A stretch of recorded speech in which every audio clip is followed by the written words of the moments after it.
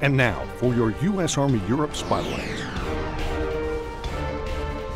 Soldiers throughout U.S. Army Europe engaged in open and honest dialogue. It's what we look for as leaders, an alignment of priority and resources to put emphasis on a priority. Their topic, the Army's primary mission, combating sexual harassment and sexual assault. Everyone is family. I definitely feel like it affects every single person. It will affect anybody. If a problem comes down, we're going to all be affected morally and emotionally. Change takes time, but it also takes effort. And in this redoubling of effort, leaders assess their environments and re-emphasize key issues towards prevention. To make sure that the soldiers and the folks in our formation know that it's not acceptable. And when soldiers know that, they realize that they can come forward and let you know if somebody's doing the wrong thing.